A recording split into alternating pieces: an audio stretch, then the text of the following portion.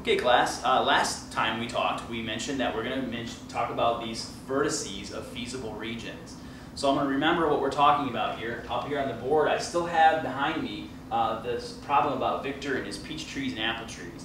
And so let's recap what this looks like. On our graph right now, we have a doubly shaded region that is describing the combinations of apple trees X and peach trees Y that meet these linear inequalities, our constraints. Both trees have to add up to be fewer than or equal to 50 trees. Combinations of trees have to add up to be a cost less than or equal to 1,232. Well, I want to point out those vertices here. The vertices are the corners of your doubly shaded region. So one of those corners right here is on the y-axis. Okay? Another corner is this intersection point. And a third corner of the doubly shaded region is this x-axis, x-intercept here. Now, none of this singly shaded region is part of the feasible region, so I don't include those, nor do I include this non-feasible region. So we have 3 points that make up the corners, as well as 0, 0 that makes up the corner to this feasible region. So we're going to label those right now. Now, thankfully, the way we graph these, we graphed using the intercepts. So we already know where this intercept is and where that intercept is. But we do have to be careful we use the correct line or the correct graph here. This doubly shaded region was the one done in blue, which is the one that deals with the second inequality. So this is the y-intercept of the second inequality.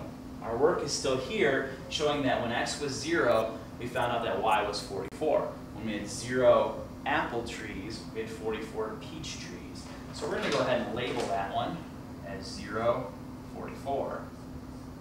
That's our first label. Our next label we're going to look at is the one that was done here in black. This is the x-intercept for the first equation. We found that when y was equal to 0 on the first equation, y equal to 0, x was equal to 50. That would represent 0 peach trees and 50 apple trees.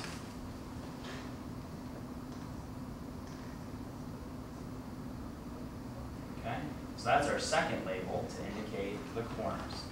Now the last label is probably the one that is more challenging to get, especially if our graph is not sketched very well or very accurately.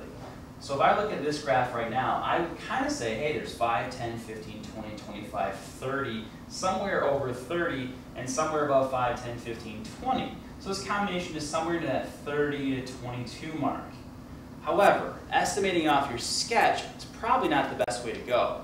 So let's take a look now at how we find the intersection point when we have two inequalities as a system. There they are. And in class, we talked about using matrices to solve a system of equations. So let's write this matrix equation. We'll solve that and see if we are, in fact, close to our estimate off the graph. All right? So talking about in class, we talk about matrices. We need the coefficients. The coefficients are the numbers in front of the variables. When we don't see them, like in this x and y, those are known to be 1.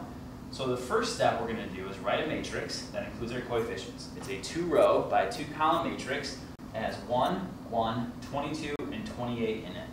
1, 1, 22, and 28.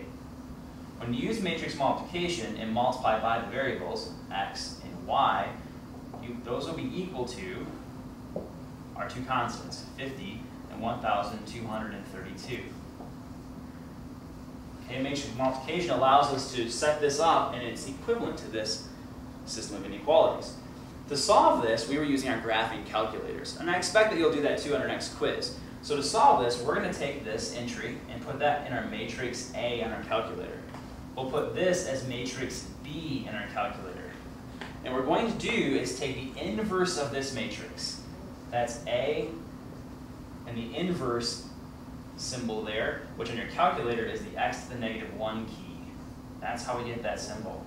So A inverse, and we're going to multiply that times B, and that will give us what x and y are. If you want to pause and try that right now, you may do so, but the answers to this end up being that x is going to be 28 and y is going to be 22. So x is 28 and y is 22. Well, that means that this x is supposed to be 28 and y is 22 here. 28 apple trees and 22 peach trees.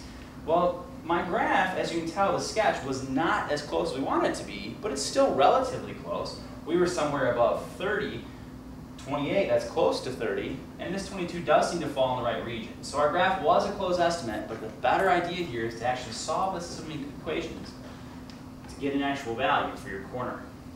Once we have the corners, we can then answer questions dealing with optimal profits or minimizing costs or other things like that, which we'll talk about another time.